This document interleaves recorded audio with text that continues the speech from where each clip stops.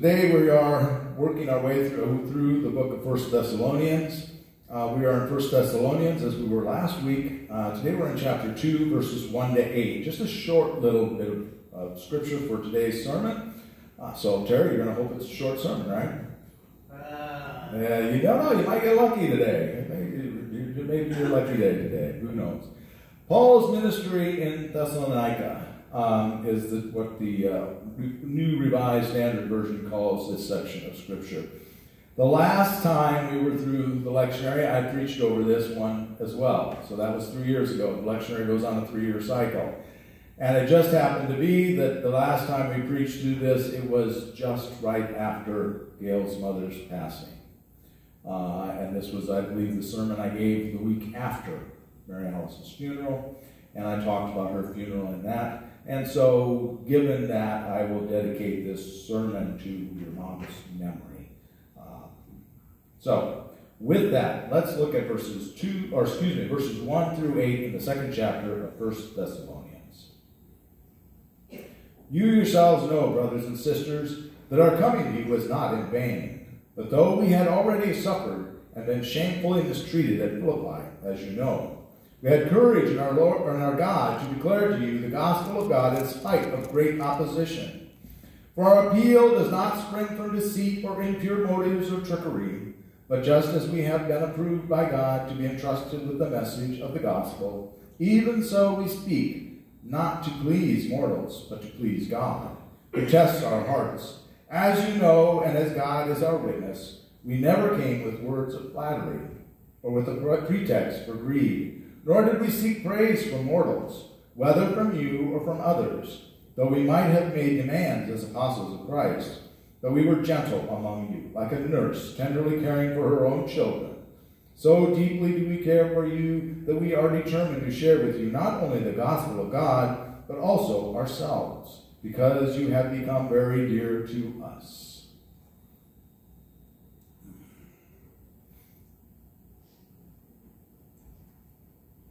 We will do this in the fashion that I tend to like to preach, and that will be to just go through this verse by verse in an expository manner. You yourselves know, brothers and sisters, that our coming to you was not in vain. Remember last week we said that Paul and Silas and Timothy, they were only in Thessalonica maybe tops 3 weeks. They were there for 3 Sabbaths. Probably more like 2 weeks, 2.5 weeks that they were there. Not a long time. One could think that that wasn't time to do anything, to accomplish anything. But here Paul proclaims that their coming was not in vain. And in fact, it wasn't in vain. That short period of time sparked a church that kept going for many, many years. It sparked a church that if we were somehow, and I've talked before about our Christian genealogy, if you will, that you go through all of this intermeshing of all of the different contacts and the connections we've had, and we've all had some of the same connections, but we've all had different connections with different Christians. And I would present to you that if you could somehow work through that, which is virtually impossible, I don't know how you would do that, if you would go through that, more than likely, we all have connections to that church somehow. Probably multiple connections to that church through all of these generations of Christians that have been since. And at one time I talked about my great grandmother 51 times was Boudicca, that was a queen in Wales, and she was 53 generations further back. But she was alive at the time Jesus was alive. So that's really all you need to get back there. It's 50, 51, 53, whatever leaves. Probably less than that, to be honest. So we're closer to Jesus than we sometimes think we are when we talk about that 2,000 years. It was not in vain. Not at all. But though we had suffered and been shamefully mistreated at Philippi, as you know, we had courage in our God to declare to you the gospel of God in spite of great opposition. To be a Christian today to be a Christian at any time, really, but perhaps especially today, more so in America now than maybe any time in America, you're going to get opposition. Some of us, I know Gary gets online and talks to people online. You get people that come up against you. You get people that speak out against you. People that will say all kinds of derogatory, nasty things. And if you wither away at the very first one of those, what kind of a ministry, have you had? If Paul would have withered away the first time somebody said something mean to him, would we have the gospel that we have today? Paul was responsible for most of the New Testament, guys and gals. Either he wrote it, or somebody he knew wrote it, or somebody he influenced wrote it. There's only a few books in the canon of the New Testament that Paul didn't have some input into, some connection to. In fact, he might have had connection to all of them. If he would have withered away the first time somebody said, well, you're just being foolish, following that supposed guy that rose from the dead, what kind of craziness is that? Where would we be today? Where will the generations be from now till Christ comes again? If the first time somebody says something mean to us or hurts our feelings, we shut up and we stop spreading the gospel.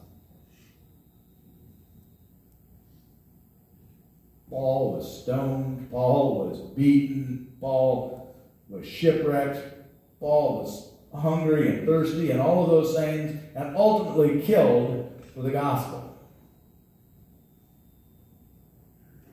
And he never shut up. For our appeal does not spring from deceit or impure motives or trickery.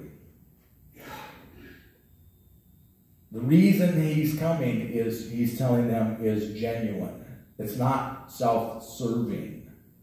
And we need to remember that. Do we present the gospel to people to be self-serving? Hopefully not. The word there, impure, is greatly softened in the English. It invokes a dimension of licentiousness. And hopefully you know that, because you've got children in the room, I'm not going to go into that word. But it's not a good thing. Very impure motives. Or trickery. But just as we have been approved by God to be entrusted with the message of the gospel, even so we speak, not to please mortals, but to please God, who tests our hearts. Because we're not trying to find accolades from human beings, we say the truth. If you're in this world and you're following Christ, so that people pat you on the back and say, what a good boy or girl you are, and how great you are, and wonderful you are, that's not the right reason. We're here because that judgment day that we talked about before, when we stand before the Lord, we want to hear, well done, my good and faithful servant. Not, go away from me, I never knew you. That's the only approval we seek. And if that means that we live a lifetime of disapproval from human beings, so be it. Because this life in this world is very finite. We never know when we're going to come up. Our number is going to come up. And we've seen a lot of death in this Lake City area in the last month and a half, 2 months. And that should remind us that none of us knows when our time is coming. From 1 week to the next, we might find out that our days are numbered. Don't miss a chance to spread the gospel. As you know, and as God is our witness, we never came with words of flattery or with pretexts for greed, nor did we seek praise from mortals, whether from you or from others. And he's kind of reiterating what he said before. We're not here for human praise. We're here to speak the truth. We're not here to hear others' praise. But we might have made demands as apostles of Christ, but we were gentle among you, like a nurse tenderly caring for her own children. Paul and them did not ask for subsistence at all. They were supported in their ministry by some of the church. The church in Philippi supported them at times. But they didn't ask necessarily for that. And they were gentle. Now, one has to wonder, how in the world was Paul gentle with the church in Thessalonica when he was only there for 3 weeks? The last time I preached over this, I talked about using the metaphor of a car and how fast you have to drive to get from point A to B. And that if you're doing pulpit supply, sometimes you preach pretty hard and fast. And you go from 0 to 60 just like that, because you've got to get to the destination. When you're in a settled pulpit, you tend to let sermons build one to the next. And even though my wife hates it when I say, as we've talked about before, when I say that, that's part of the process of building and layering and reminding. And because we all need to be reminded of things. Even though we know it, we have to be reminded of it. But Paul was gentle, even though he got them there quickly. So let's remember that when we're talking to people. At times, we might be tempted to tell somebody, you're going to hell, a handbasket. But sometimes you tell somebody, you're going to hell, they're going to shut down. They're not going to listen anymore. So somehow Paul gently let these people know that they needed to turn their backs on idols, pagan worship. That word back there that means impure. They had to move away from some of the worship they did at the temples that had that very much impure impetus behind it. But yet somehow Paul was able to do it gently. And maybe that's a prayer that we should have. Maybe that's a prayer that I should have. To somehow be able to convey the word effectively and gently and lovingly, but not take away from the truth. Because it's not loving to let someone live a life of sin. It's not loving to let someone continue in a lifestyle that's going to get them into the wrong place at judgment. We need to remember that. It's not unloving to preach the gospel, but you can preach the gospel in an unloving way. And let's do our best to find that loving way. So deeply do we care for you that we are determined to share with you not only the gospel of God, but also our own selves, because you have become very dear to us. And therein, in that last verse, is part of the reason why I would dedicate this to Mary Alice. Because Gail's mother was the epitome of a good Christian woman that lived a devout life. And I spoke at her funeral, and I confessed in that sermon that I gave at her funeral, it was a sermon, it was a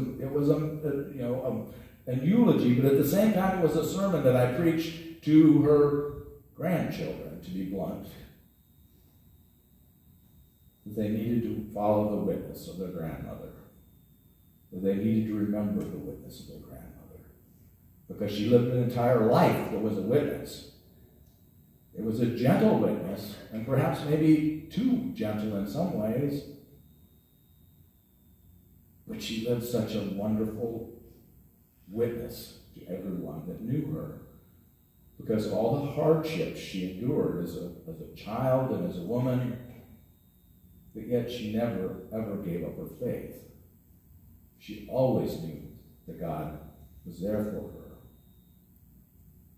That's the kind of witness we need to live, people.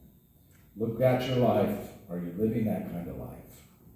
And if you're not, today's the day to make that change. We all need to hear that. I need to hear that.